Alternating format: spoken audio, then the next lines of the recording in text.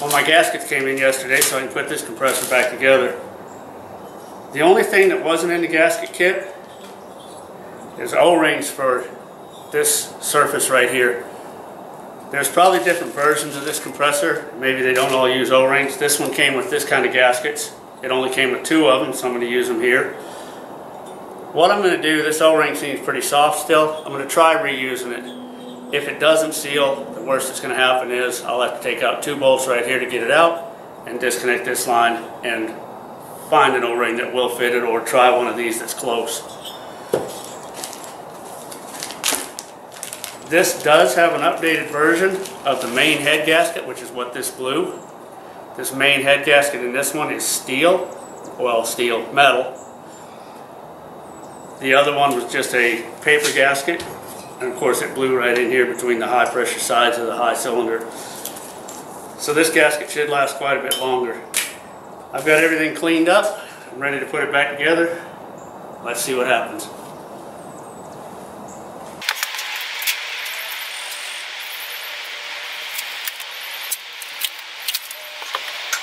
Alright, no rust. Originally when I took this thing apart, the gasket on top was paper. This is a metal gasket, so I don't think I'm going to copper coat it as I had originally planned. This gasket should hold just fine without it. I may use copper coat on the lower 2 gaskets because they're still paper gaskets. This one should do alright the way it is.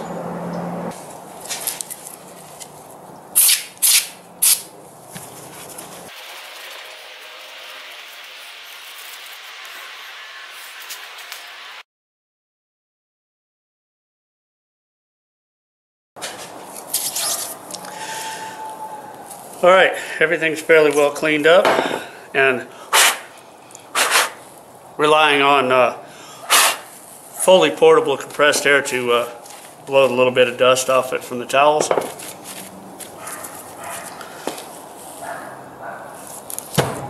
The reed valves will just lay in this one and they'll stay in there without falling out. This one, the reed valves will be upside down. So I'm going to take a short piece of elastic cord and tie the reed valve up into place so it doesn't fall out while I try to put it together. It doesn't get out of line and end up pinched in the gasket. We'll see how that works.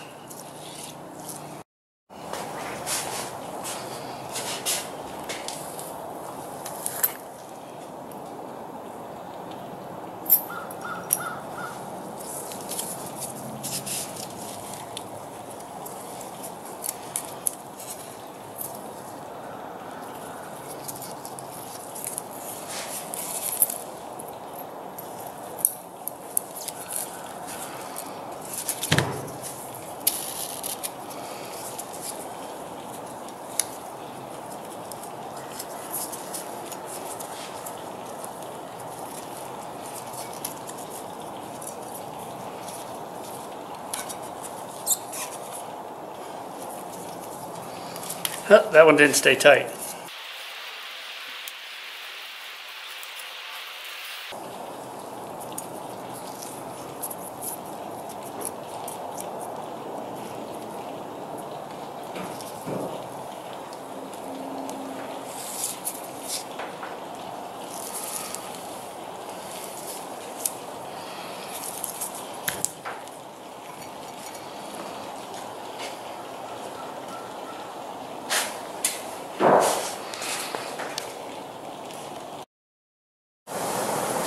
Never throw anything away. Anyway, this is the same size thread as the head bolts. I'm going to cut the heads off these and use them as alignment pins. These were out of a piece of exercise equipment that I found sitting beside the road. I grab all that stuff to use the metal and stuff out of.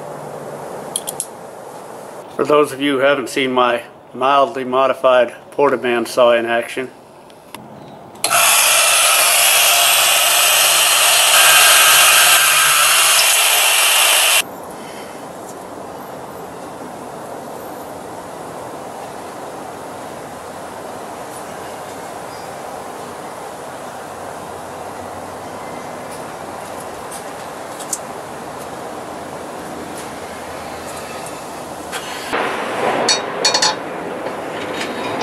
As you can see, I decided to use copper coat.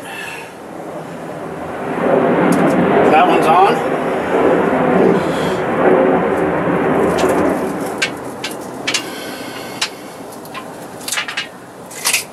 Good job. Glued myself to the gasket.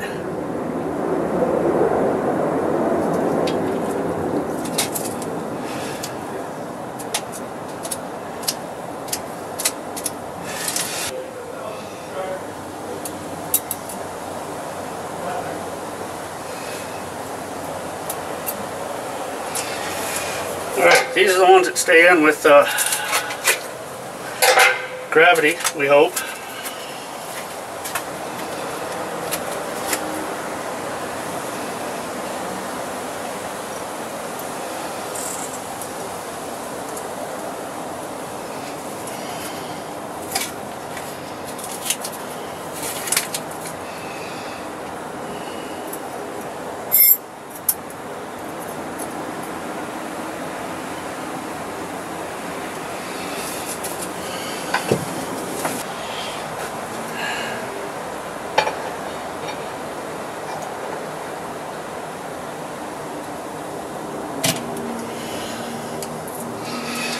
Now here comes the tricky part. I hope I can get these out.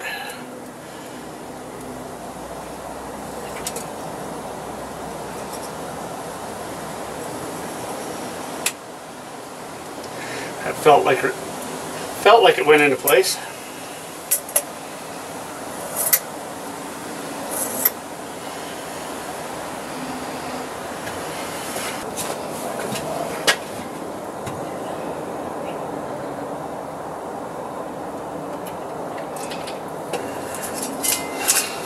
Alright, everything's lined up. If none of the reed valves fell out, I'm good to go.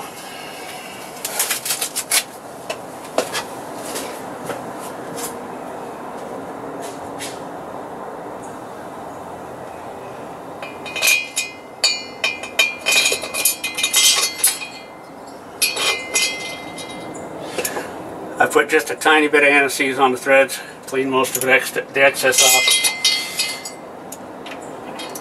Hopefully not so much for me, hopefully for the next guy that has to tear this compressor apart in 25 years.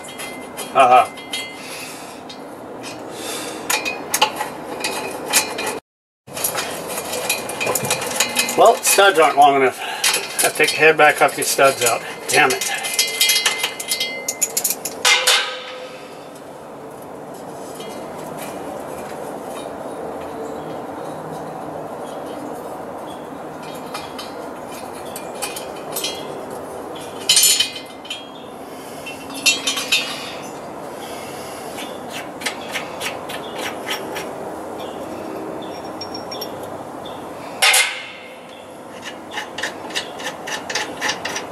Now you're going to have to eyeball it. Yeah, so this, if I don't move it too much as it goes down. There you go. Hey, I have 3 hands. Thanks, Tyler. You're welcome. Sometimes you need a 3rd hand.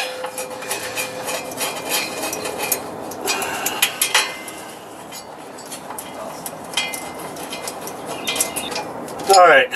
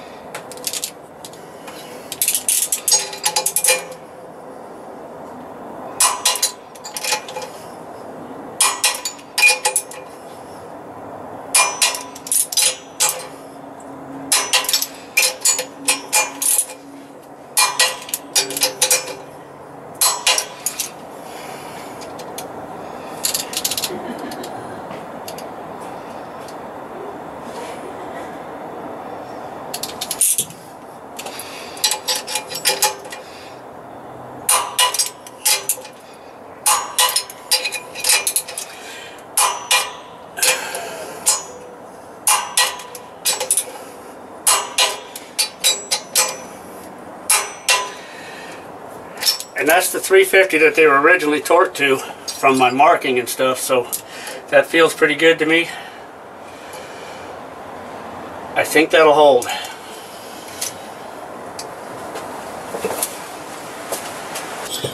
Like I said before, I'm going to try reusing this O-ring. It'll be pretty easy to change it out if it does leak.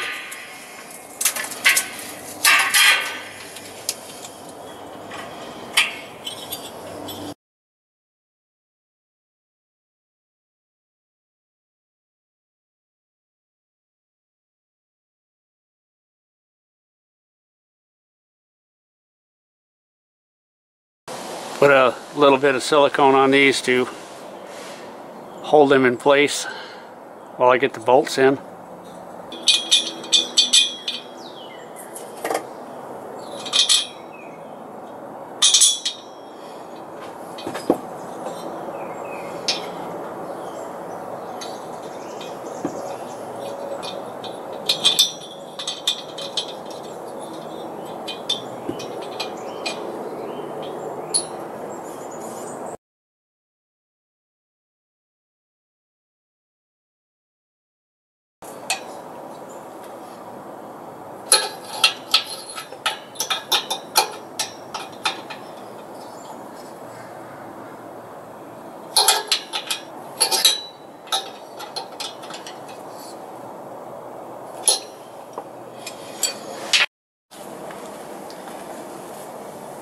Alright, well, I've got the whole thing back together.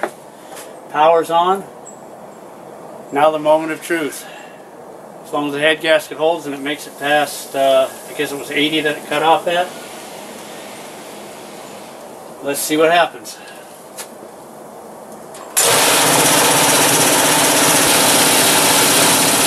It'll probably fill up a lot faster since I closed the valve on the inside of the shop where I bled the air out of the tank when I started this project.